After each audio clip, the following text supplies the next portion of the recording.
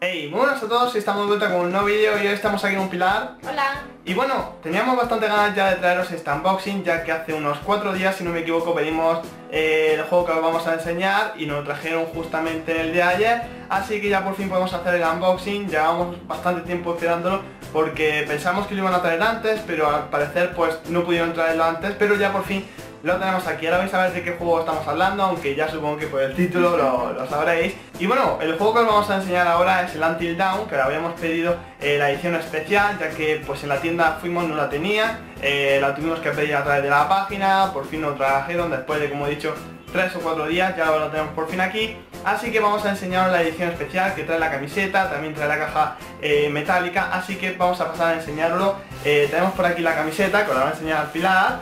No sé si verá. Y ahora vamos a enseñarnos el juego, sí, yo creo que más o menos, aunque la vamos a abrir y así la podéis ver mejor. No hemos abierto ni el juego, ni la camiseta, para todo enseñarlo aquí en el vídeo. Eso sí, creo que es bastante grande en la talla L, ¿no? Sí. Pero no es muy grande, ¿no? ¿Se ve? Vale, ahí se ve bien, como estáis viendo, la verdad que mola muchísimo la camiseta. Por aquí por la manga tiene puesto lo del logo de PlayStation 4, ya que es exclusivo de PlayStation 4. Y la verdad que mola bastante. Por detrás creo que no tiene nada, ¿no? No, Por detrás es así en negro. Vale, se ha puesto la camiseta para que veáis un poquito cómo queda, enseñarla así un poquito mejor, para que sea, la verdad que mola bastante cómo queda puesta. Y está grande. un poquito grande, parece que está, pero es que yo creo que para todas las ediciones que suelen hacer, que siempre hacen la talla L, por si eres muy grande pues que te quede bien, y si eres muy pequeño pues te quedará fatal. Pero el caso es que la verdad que me mola bastante, no me suelen gustar mucho las camisetas que suelen hacer. Tenía también la de Far Cry 4 y no me moló nada, pero esta sí que está bastante guay, así que la verdad que está muy bien hecha. Y bueno chicos, antes de seguir con el vídeo y enseñaros el juego, queríamos deciros que si vemos que el vídeo tiene bastante apoyo y que os gusta la idea de que hagamos una serie de los dos juntos de este juego, ya que teníamos pensado subir algún juego los dos juntos que tuvieran modo historia, pero la verdad que es bastante complicado encontrar un juego así para los dos con historia, así que este nos parecía la ocasión perfecta para poder hacer una serie de este juego. Así que como digo, si vemos que el vídeo tiene apoyo y que nos lo pedís por los comentarios, pues seguramente en la próxima semana empecemos una serie de los dos juntos. Ya veremos a ver cómo lo hacemos, porque tenemos pensadas diferentes ideas, así que creo que podemos dar bastante. Y como digo, ¿a ti qué te parecería? ¿Te molaría la idea? Sí, pero es que no tengo ni idea de cómo es el juego, entonces no sé yo si me va a dar mucho miedo o no. Exacto, es que no sabemos muy bien muchas cosas del juego, más que nada porque Yo no sé nada, no lo he visto en la vida. yo sí que sé algunas cosas, pero no he querido ver más porque quería verlo en el juego. Es decir, hay muchas veces que ves algún juego y que ves pues un poquito la historia o ves de qué trata y más o menos pues te gusta y lo juegas. Pero es que este juego vi el tráiler y no quería saber más. Es más, paré el tráiler para no spoilearme de nada que pudiera contener el tráiler, aunque los trailers no te suelen spoilear de mucho a veces, hay otros que sí.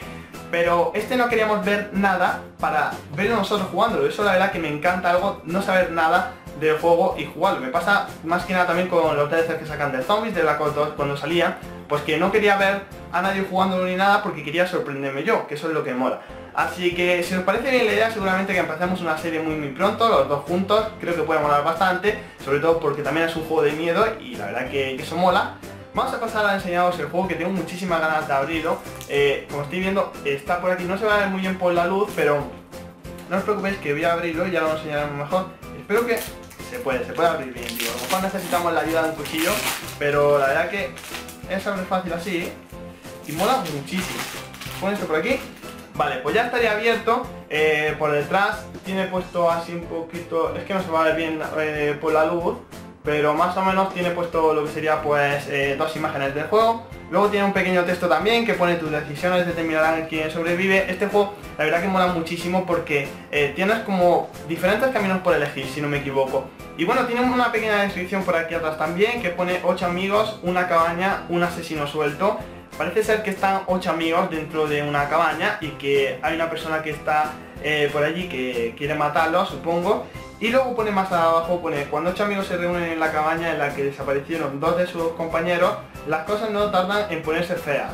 Con el miedo y la tensión apoderándose de los miembros del grupo, deberán ponerse en la piel de cada uno de ellos para lograr sobrevivir hasta el amanecer. Parece que todo sucede en la misma noche, así que eso mola bastante. Toma tus propias decisiones y observa cómo cambia el curso de la historia con el efecto mariposa. Eso no sabemos muy bien qué será, pero el caso es que tiene pinta de molar bastante. Vamos a abrirlo por aquí Vamos a sacar eso por aquí y aquí tendríamos la edición. Es que me da rabia porque creo que no se va a ver muy bien, pero mola muchísimo los detalles que tiene por los bordes y todo. Mola bastante. Vale, vamos a abrirlo. Por aquí hay un código que trae para poder cogerlo. Estas son un poquito cosillas, instrucciones, y detrás estaría el código que luego lo tendré que canjear, que es para un contenido de bonificación o algo así. Ahora lo miraré para elegirlo también. Por aquí un poquito por los controles, más cositas. Aquí parece ser que no hay ningún código, así que eso por ahí. Y aquí estaría el juego, como estáis viendo. La verdad que la caja mola muchísimo los detalles que tiene por los bordes y todo. Me gusta bastante. Es de metal, ¿no? Sí, es de metal. Y aquí estaría el juego, que tiene pues el logo que habéis visto en la camiseta. Así que la verdad que mola muchísimo, pesa bastante. Estas cajas me encantan, la verdad, y esta está muy bien hecha. Todos los detalles me gustan bastante. Y nada, como ha dicho él, molaría muchísimo que hiciésemos los dos esta serie de este juego, que no tengo ni idea de lo que va a suceder porque no sé nada, y creo que estaría bastante bien que jugásemos este juego. Por eso, como hemos dicho antes, dejad en los comentarios qué os parece y si queréis que hagamos una serie de este juego. Así que nada, como os he dicho, esperemos que os guste el unboxing, esperemos que os guste la idea de que hagamos una serie todos juntos, y si así os agradecería muchísimo si os gusta este vídeo, compartidlo con vuestros amigos y nos vemos en el siguiente. Adiós. Adiós.